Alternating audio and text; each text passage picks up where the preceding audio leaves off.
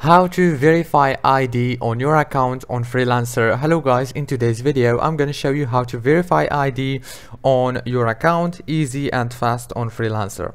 First thing you have to do is simple. Go to freelancer.com and log into your account. This is the home page of the website, as you can see. Now all what you have to do is go to the top here, click on your profile, click on settings and go down to click on trust and verification.